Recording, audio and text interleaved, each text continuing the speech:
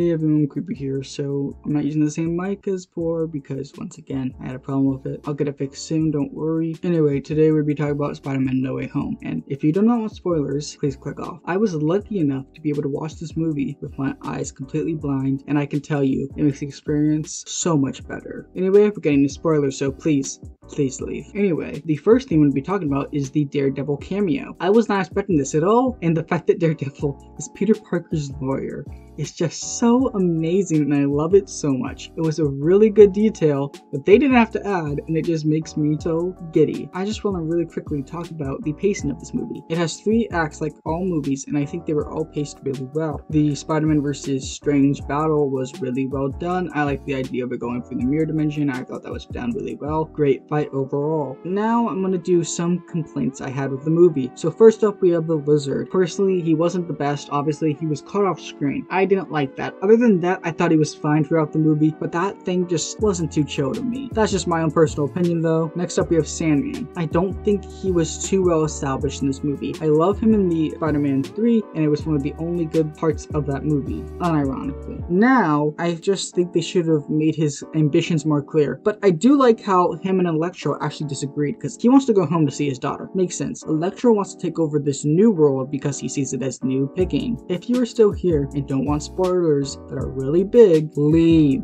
Anyway, Toby and Andrew are in this movie. I was hoping so much that they would be in this movie. Like, that's amazing. Like, how? It's so good. It's so good. We all called it when we saw MJ falling off the building in the trailer. Andrew saves her. He was not able to save Gwen. It was one of the only good parts of The Amazing Spider-Man 2. And here, he was able to do it. Near the very end of the movie, we get to see a classic suit. That's awesome. I love the fact that they get to do some cool callbacks to the original comics. The death scene of Aunt May was done so well, and how Happy tried to save Spider-Man by like saying, hey, you gotta get out of here. And like the fact that she just said, great power comes great responsibility. It hit, man. The 3 Spider-Men working together and stuff is just so amazing. Of course, they have a bunch of references, like Norman saying, I'm a bit of a scientist myself, or Peter Parker from the classic movies saying, my back. Green Goblin is amazing. I'm sorry, Green Goblin was just dealt so well in this movie. I think he was dealt good in the original movie, and he was done so well here. I love his character, but like how he can't really control it. It's great.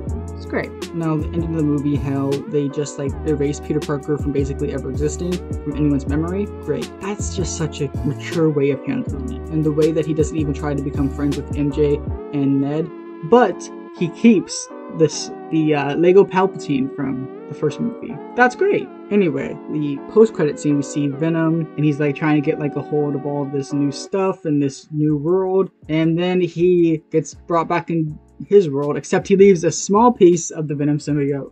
We're gonna see Venom in the MCU. I'm gonna be giving you guys my ranking of all the Spider-Man movies. Coming in number 1, we have No Way Home. Coming in number 2, we have Into the Spider-Verse. Coming in number 3, I have Spider-Man 2. Coming in number 4, we have Spider-Man the original. Coming in number 5, we have Venom Let There Be Carnage.